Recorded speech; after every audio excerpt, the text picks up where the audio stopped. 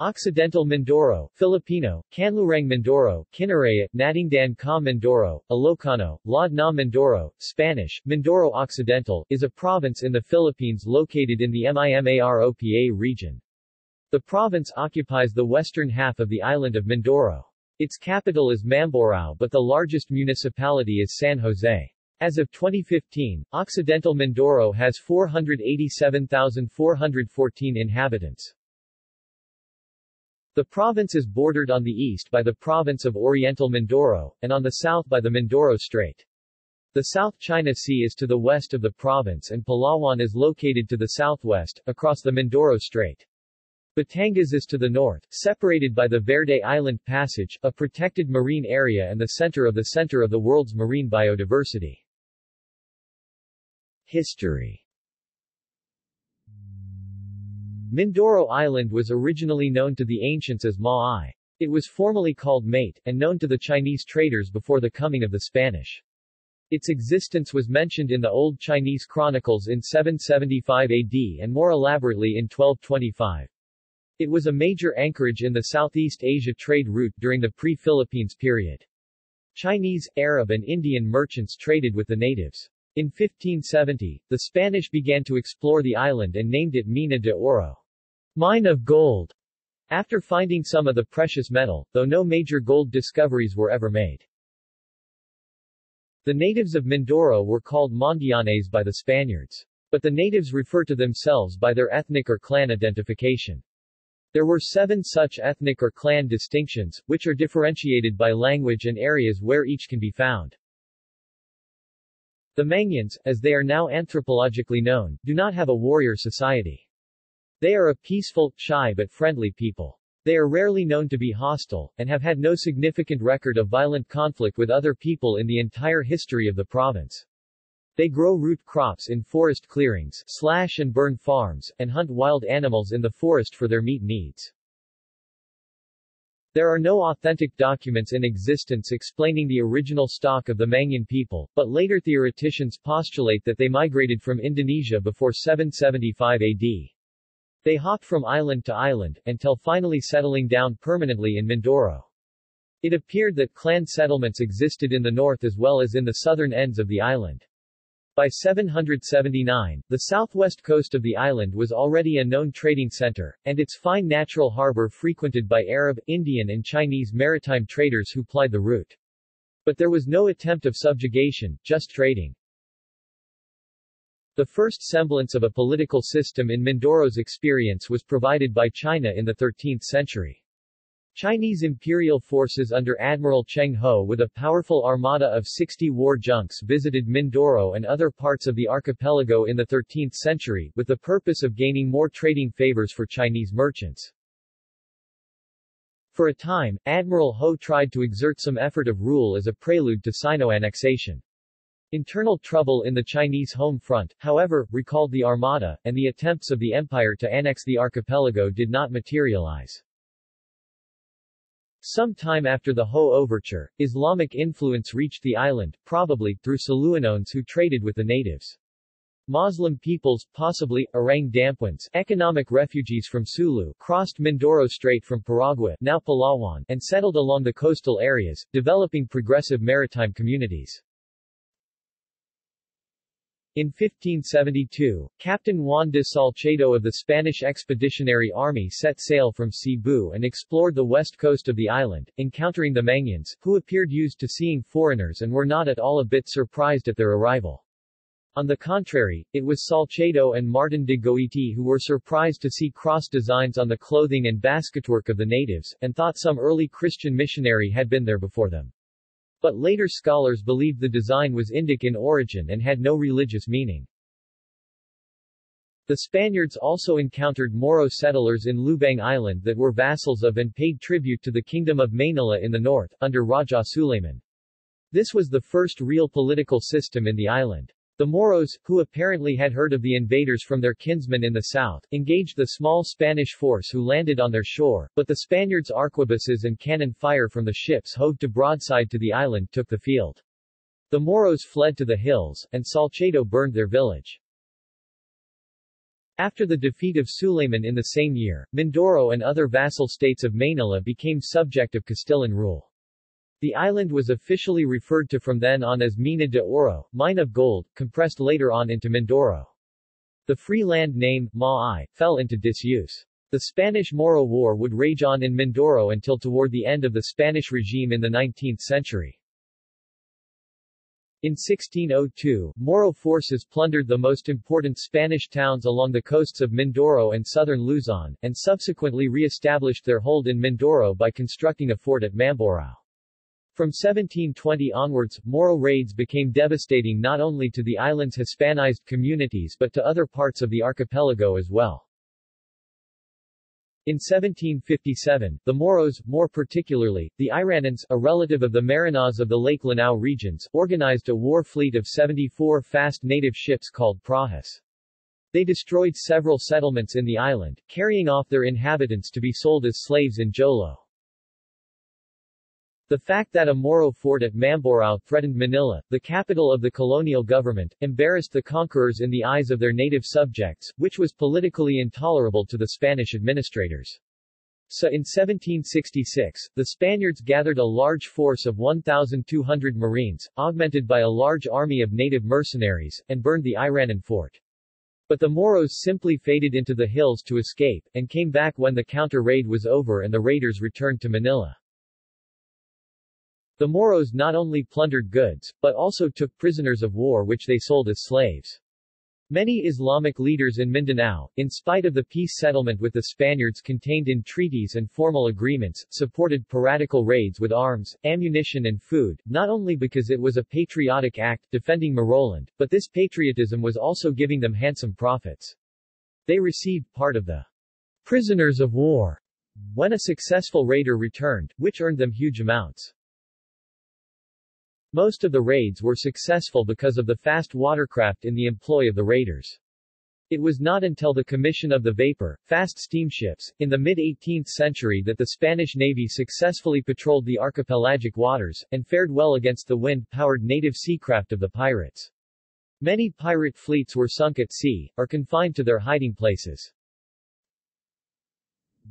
The invention of machines during the Industrial Revolution, which gradually replaced manual labor, and the consecutive abolitions of slave ownership in many liberalized countries, caused a great decline in the demand for slave labor. Many of the pirate markets closed, and prices fell severely for captives.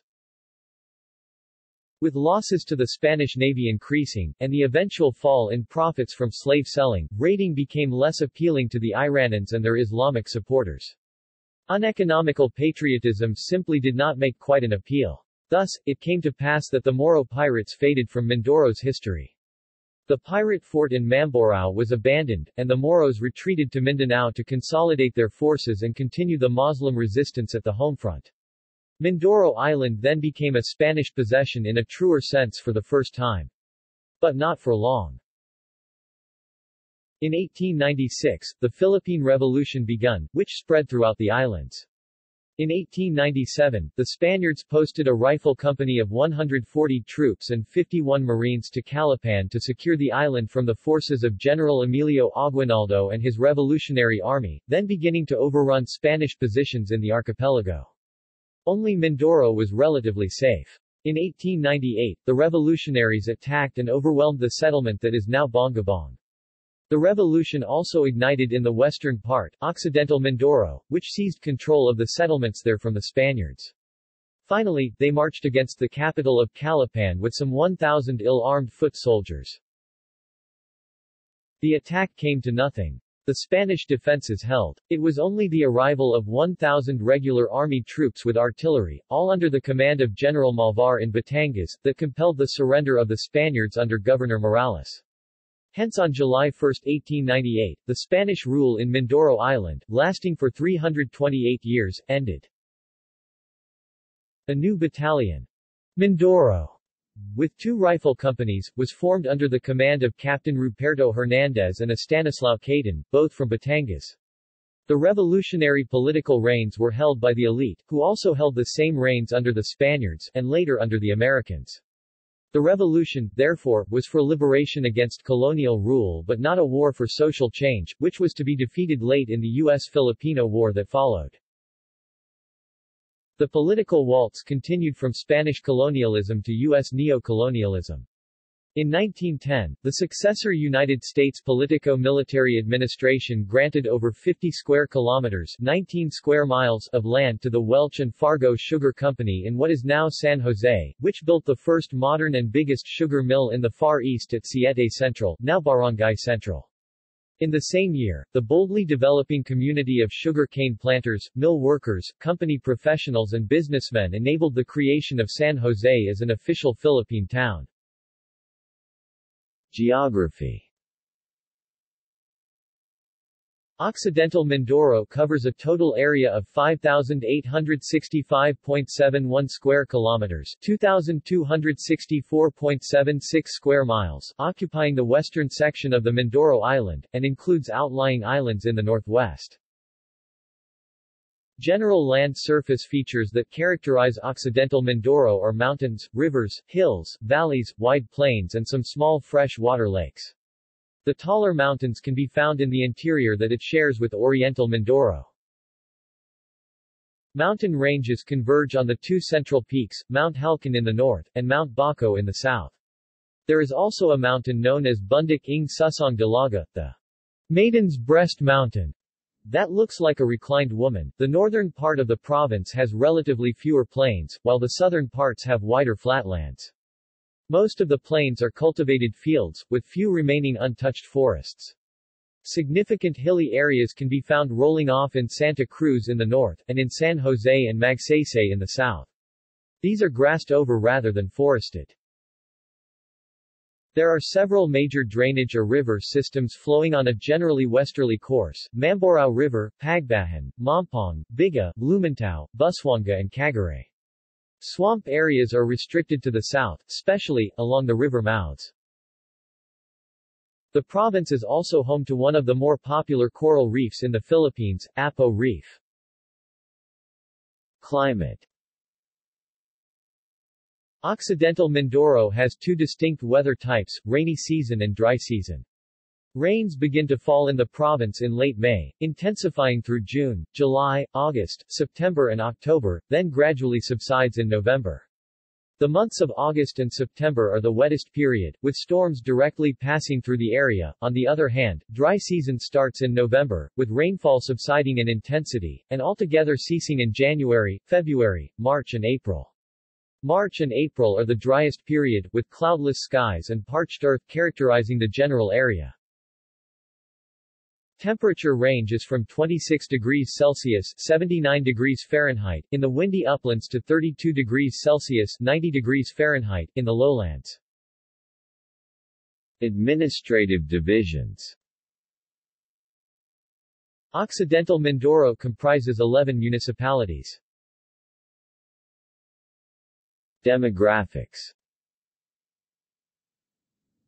The population of Occidental Mindoro in the 2015 census was 487,414 people, with a density of 83 inhabitants per square kilometer or 210 inhabitants per square mile.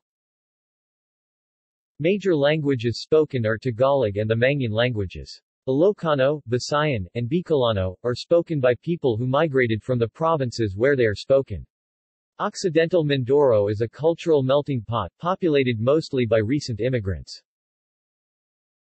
The indigenous people in the province are the Mangyans, Mondianes in Spanish, Mangayanes in Old Tagalog, consisting of 7 distinct tribes.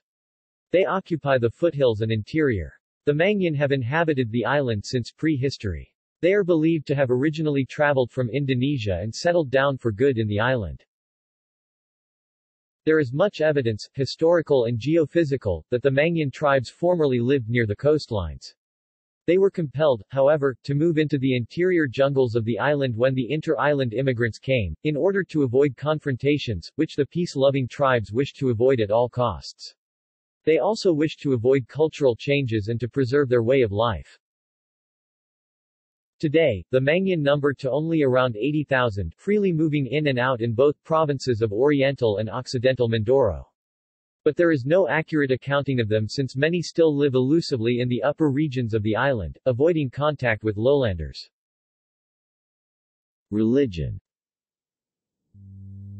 Like the eastern half of the island, most of the population of Occidental Mindoro are of Roman Catholic conviction 82%, while minor religions are usually represented by various Christian denominations, Islam, Anitism, Animism, and atheism.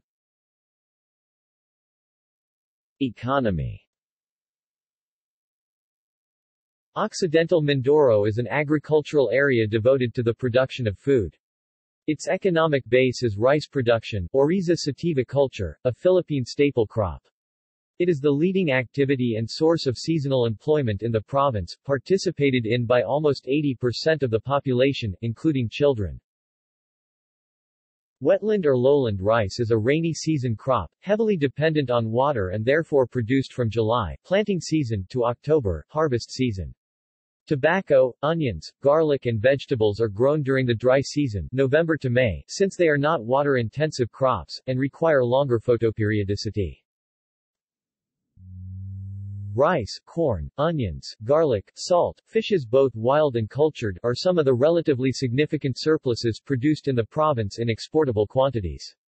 Mangoes, cashew nuts, cooking bananas, saba, and some other fruits grown in upland orchards are among the other exports of Occidental Mindoro that have traditionally contributed to its income. Peanuts are also grown in some parts of the province, as well as cassava, sweet potatoes, ginger and other minor cultivars.